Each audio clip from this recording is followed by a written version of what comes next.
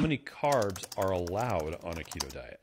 We usually stick to about 20 carbs or lower. Now, there's a kind of a difference between total carbohydrates and what are commonly referred to as net carbohydrates, which is like you take out the fiber. And that's a great way to start keto, because I know when people are starting, it's really hard to just give everything up. So if you start with net carbs, which is when you take and look at the carb count on the package and then you subtract the fiber out, that can be a good way to get better.